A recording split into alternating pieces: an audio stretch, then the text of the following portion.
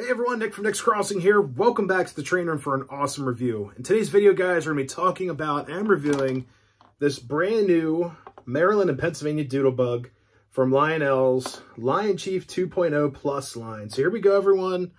All aboard. All right, guys, so we finally got one of my favorite road names in Doodlebug form, the Maryland and Pennsylvania. It's one of the most important railroads in our local history here in the York County area. It's a great railroad, had a interesting history, troubled past and all that, and now defunct. Most of the tracks now that were MPA have been ripped up.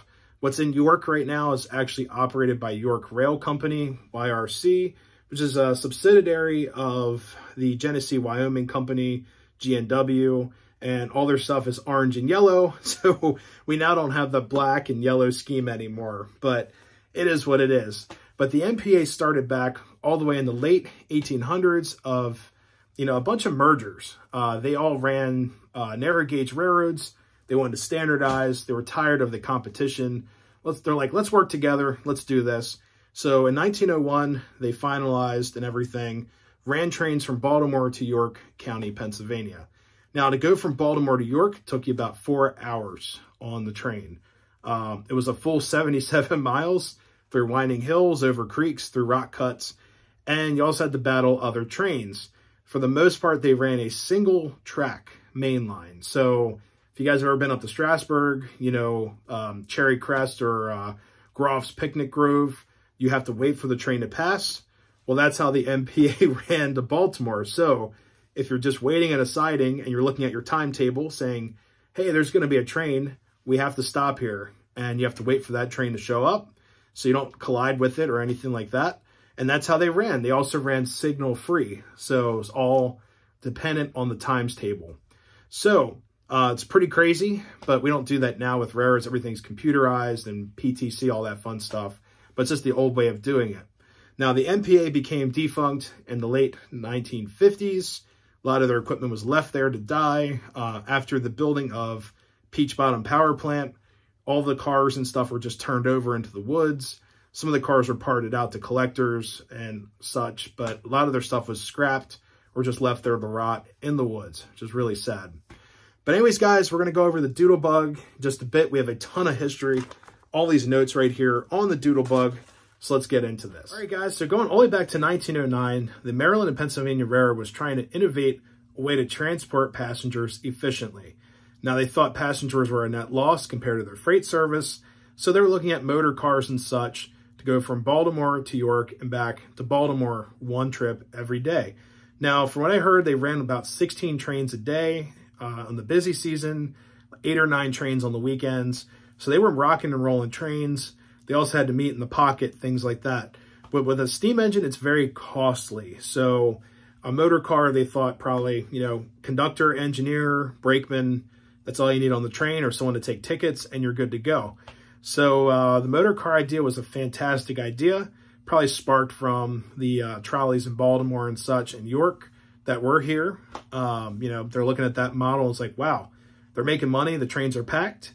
Why can't we do this instead of steam engines? So 1909, the McKean Car Company gave them a prototype motor car. It was a failure. It was a huge failure. 1915, the J.G. Rail Company, or J.G. Brill Company, made this closed-body double truck car for them. It was electric-powered, was a huge failure, so history repeats itself again. 1916 to 1921, they came up with a bunch of different gas-powered motor cars, so I thought it was cool. All were failures, were scrapped. Now, in 1922, this is when it gets interesting. They ordered 2 of these motor cars from the Russell Car Company. Number 61 was the first numbered, and number 62 was the second numbered. Now, 61 had a catastrophic failure. The wheel cracked in half, so they had to retire it and scrap it.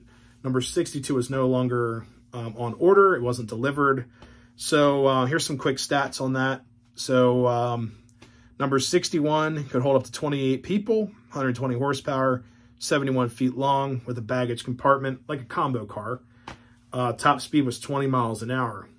Now, we go to all the way 1927. This is when it gets really interesting. So, number 61, this is a new number 61. totally different from the other one before. This is EMC's 61.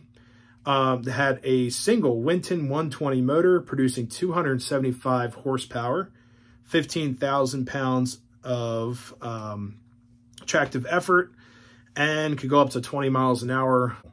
Now, in 1928, they supercharged this thing. This thing is amazing. 1928, it had two Winton 106D motors producing over 440 horsepower, producing 29,000 pounds of tractive effort, just almost double of her older sister, and also could hold up to 57 passengers with a baggage compartment. So these two sisters ran up until the final days of the railroad, which is crazy. And I have one of the last trips documented in this book right here. I'll show you guys in just a second. This is where I originally saw the Doodlebugs when I was a kid. I had no idea what this thing was. Was it electric? Was it diesel? Was it gas?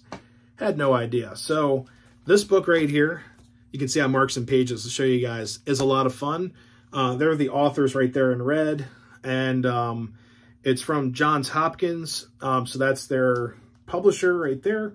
And it says Gallagher Kelly. Those are the authors and photographers of the book. So we're going to go to the first red marking here. And this has some really cool info about the Maryland and Pennsylvania Railroad. You can see right here, there's their limousine, which is an old Plymouth track car. But here is some really cool stuff right here. Here is the MPA timetable in their book from the latest timetable. And this is from April 25th, 1954. So literally one of the last, if not the last timetable in use before they went abandoned in 54 to 55 and 56. So let's find some really cool photos. Now they have number 62 in here, and here it is right here. So I get this thing. This is number 62 right there. And these are just some really cool photos. This was a conductor and his family getting aboard number 62. And there's the engineer right there. You can see how the windows would open and everything. It's just really cool. But yep, 62. So some other photos that I found in here that I thought were interesting. Just flip some pages here. Here is a side view of number 62 with a boy, I guess his dad, watching this engine, and it's parked. That is just so cool seeing that. You know, you can see the actual side profile, the vents and everything. And the model doesn't really have that, but we'll get into that. And then, oh, and here's the cab. How can I miss that? There we go. Just a very basic cab inside of 62. It's got a Johnson bar and everything, some gauges, throttle up top, and the whistle cord or bell or horn cord right there. So there's a couple more in here that I found. And this is like its last journey. They did like a photo charter of this engine. So here's the interior of 62. Right there, you can see the baggage compartment with a couple of chairs that were reversible. And there's 62 on the side with a baggage car being towed behind it right there. So I have one more page to flip. Yep, and here's number 62. During a 2-hour layover in York, mail bags are transferred from a motor truck into the MPA's baggage car. So there you go, right there. So there's another picture of 62. So just a really cool engine. This is, like I said, its last, last trip. Here's someone actually getting water inside the cab. There's another picture of it arriving at a station. So yeah, it's like a photo run by back in the day. And then later on, this was retired. Oh, there's another cool picture of it going across the trestle bridge. So this locomotive was actually retired in 55, stored in the roundhouse or engine house until 56, and then were scrapped in 56. Both of them scrapped. This company bought them, they recycled them, scrapped them. So really sad. But let's turn you guys around. Let's get into this beautiful model, and we'll go through some of the details I think they missed and some of the things they got right. All right, guys, so here she is, number 62, back from the scrapyard, alive and well on the layout. So 62, a couple things. This is an original MTH tooling. So MTH restructured their companies, split some of their assets off, sold some of them to Lionel, Atlas, and Scale Trains. This is one of the toolings that MTH sold to Lionel.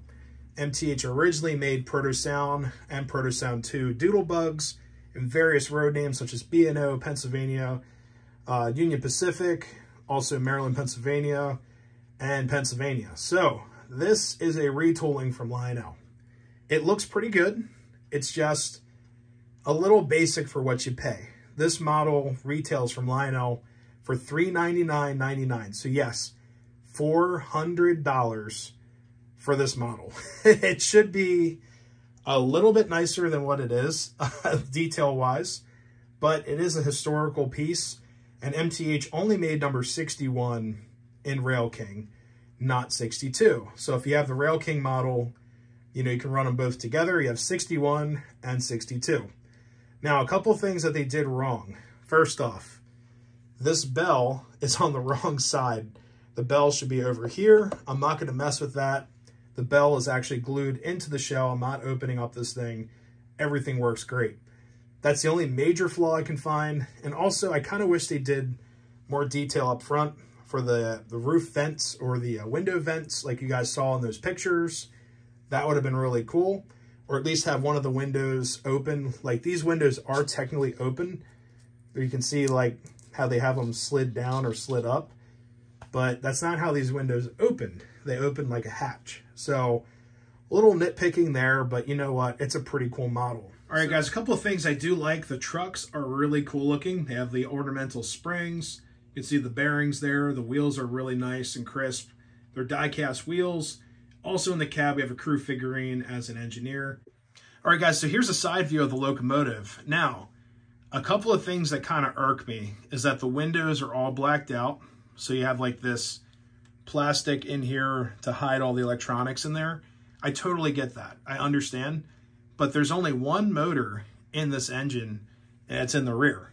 So if they're trying to use this plastic to hide the motor, they can honestly put the motor up here where you have lots of hiding spaces in there, and then put the boards and such from here back. I'm not sure how big the motors are for the Lion Chief Plus, but I wish we could have had a couple windows that were open, not all of them with this, you know, yellow plasticky stuff, but everything does light up. I am thinking about putting crew figurines or people in there. It'd be kind of cool. So let's get this thing fired up.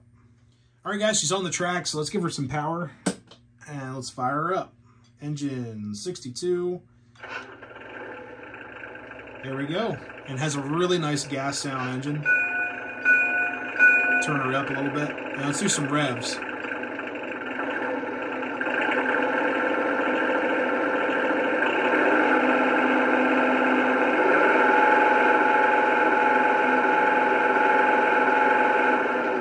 And I'm using the TMCC remotes. I'm hitting numbers 3 and 6. And there's our idle sound. With the horn and bell, you can also change the pitch. So here's the horn right now. So if I hit aux and the horn,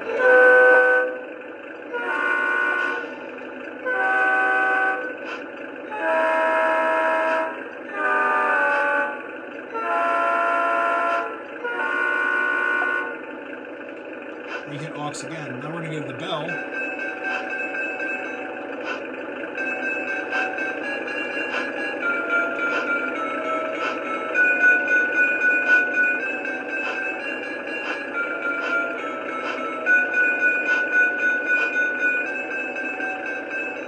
There we go. So let's put it in reverse. It does like this weird horn pitch shift type of thing. But it's not me doing anything, it's just me holding the horn button. And then the brake sound here is actually really nice. So I mean, they put some effort into this. On top of that, you get the marker lights that turn on. And in the rear, you get red marker lights. And then you can't forget the smokes. Let's do aux 1, number 9. And the smoke unit's very quiet. And you also get these jets of smoke, which I thought was super cool. You guys can see that right there. So it's a great smoker. But I just love these jets of smoke right here. Just really cool. And it gave you a pipette in the box to actually fill the smoke unit with, so you're not dripping smoke fluid everywhere. So you guys, let's hook up some cars to her. I'm only gonna hook up like 1 or 2 cars. And I really don't recommend running anything more than that, just because it's only a 1 motor locomotive. You don't want to burn it up. So we're gonna run a baggage car and a caboose. So here we go, everyone, all aboard.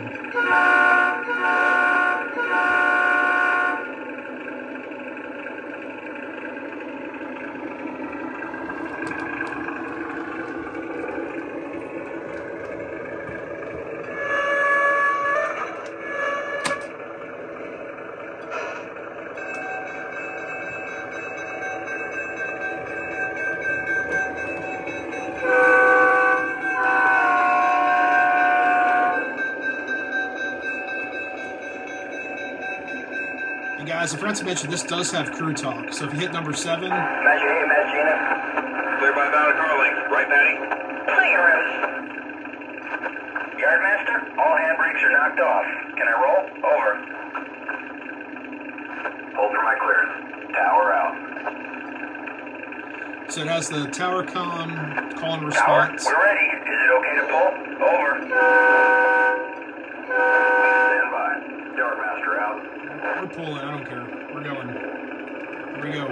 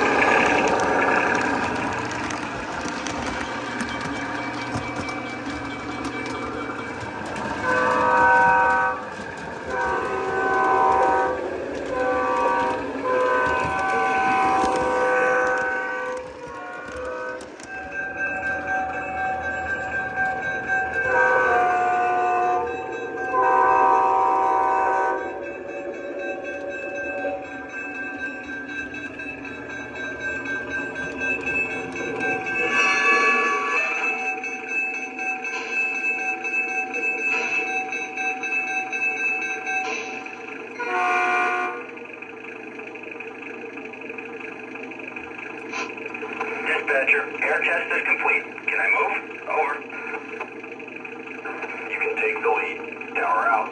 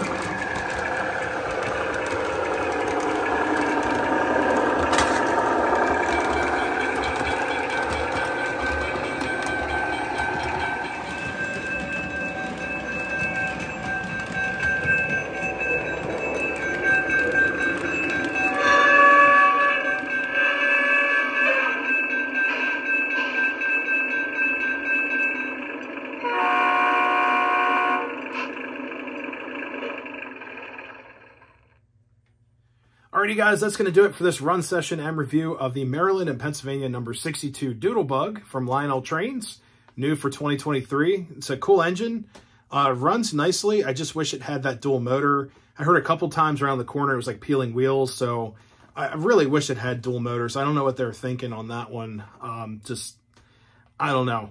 I also wish for $400 we got a little bit more detail work on the model. Like a swivel bell would have been nice. Doesn't have to be a swinging bell. You know, you hit the bell moves. I'm talking just a static bell that swings like a lot of other engines have. And that would have just been so cool. And also put on the right side. Come on, guys. But having separate grab irons and stuff would have been really nice for this model. Just looking over sprung trucks, I know it's hard to do with a power truck, but just some more details. Give us our money's worth for $400. You know, we're hardworking people, and then I just feel like in my description before those motor cars, this is a closed body double truck car. That's how I feel right there in my notes. So, but anyways, guys, it's a runner. It sounds good. It does sound good. I'd give it that. It does sound really nice. And I will try to find a number 61 in MTH to run on opposite tracks or whatnot. So anyways, guys, if you enjoyed this video, make sure you give a thumbs up, give a comment below. If you're new to the channel, always consider subscribing. Thank you guys so much for watching. You guys mean the world. Till next time, everyone, happy railroading. We'll see you next time. See you guys.